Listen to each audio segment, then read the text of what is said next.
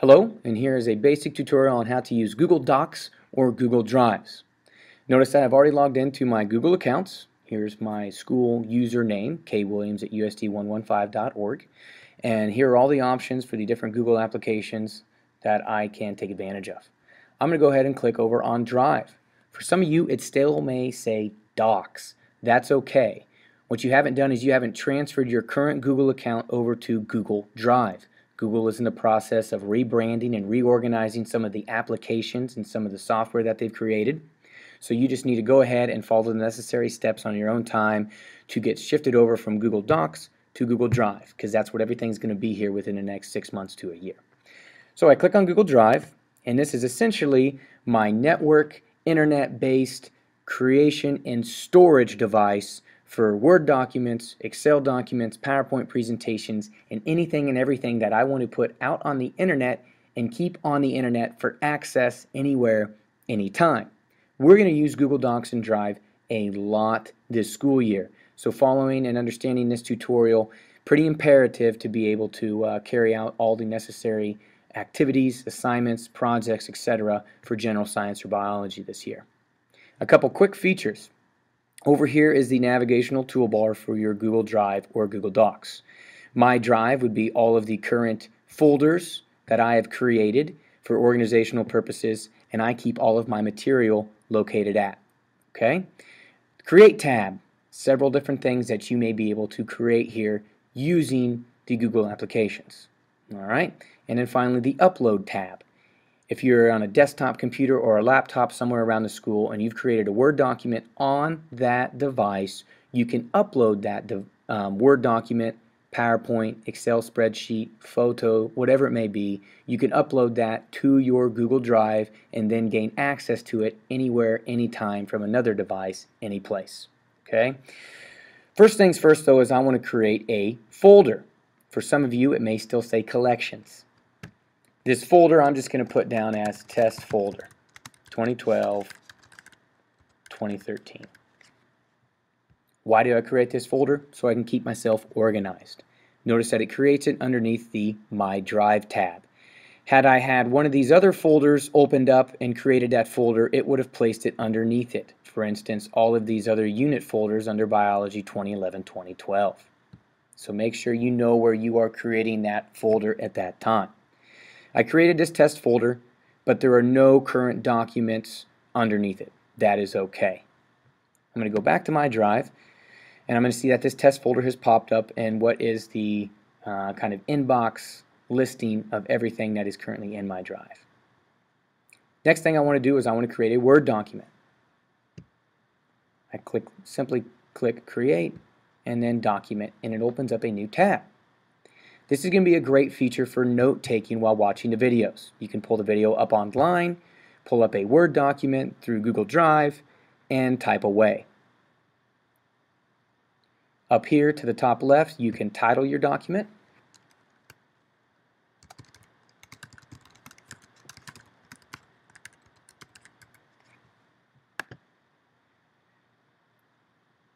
And then you've got plenty of other features underneath, similar to a Word document using Microsoft Word on a laptop or desktop computer. So, as I'm watching the video, I can type away. Take any notes that I see fit and have them available immediately online, anywhere, anytime. Now, the good thing about Google Docs is it saves it automatically. You can see up here under the All Changes Saved text. Now, anything that you create under Google Docs or Google Drive is immediately private and made only available for you to view.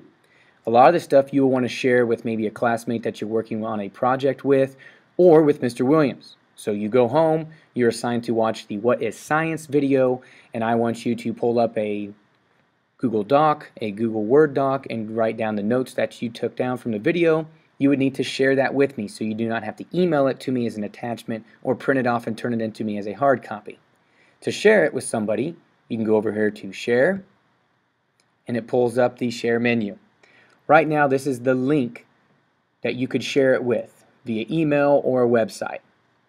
You also have a menu here that says who currently has access. Right now, only the people listed below. It is private, this little locked icon.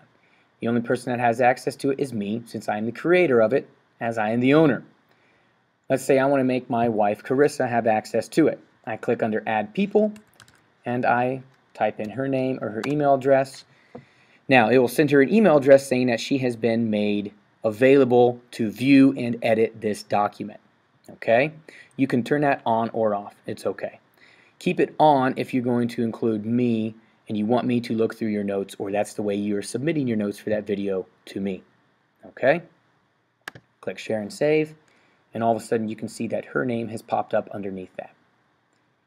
If you do not want to keep it private, if it's an assignment or activity that you want to make public, or I require you to make public, you can go over here to the Change Hyperlink, and you have a few different options down here. You can make it public to anybody on the web, anybody that has the link to that document, anybody that is currently under USD 115, so they have an @usd115.org email address. You can also limit it to anybody under the USD115.org email address that has the link, or you can keep it private. I don't want to adjust the settings, so I'm going to click Cancel, and I'm going to click Done. Now, I'm going to go ahead and exit out of this tab, and notice that underneath my Google Drive, I've got this Note-Taking Test 2012-2013 document underneath, and it's saved. So we're going to click and see if it's still made available, and looks like it was. And there it is, just like it was when we closed out of it. So this is currently being shared with me. So again, the hypothetical here is you're at home watching the video and taking notes on that Google document as you watch the video, sharing it with Mr. Williams, and it's made available to Mr. Williams right when you are finished, and actually during the process of you creating it. Now, to organize it, let's say that this is a general science document. I'm going to click on the check, and I'm going to go ahead and I'm going to organize, and I'm going to put it under the GS 2012-2013. Oh, no, the test folder 2012-2013. And I'm going to apply the changes. And notice that from the main organizational bar here, it's disappeared and it's currently under the test folder 2012-2013. Okay?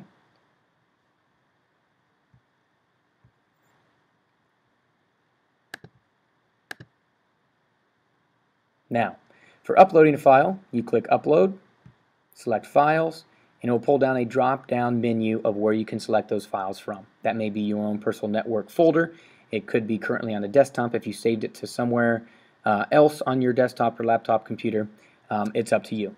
So we're just going to go ahead and we're going to upload General Science 2012-2013 curriculum. I'm going to click Choose.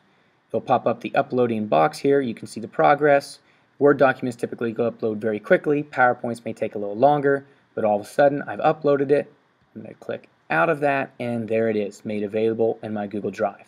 So now this General Science Curriculum 2012-2013 is made available to me anywhere, anytime I can access my Google account and pull up Google Docs or Google Drive. I don't have to be at the computer I created it and saved it at to be able to access and modify it. Other things you can create are PowerPoint presentations, Excel spreadsheets, Google Forms, and even drawings of some types. That does it for this little quick tutorial over Google Drive and Google Docs. If you have any questions, please contact me.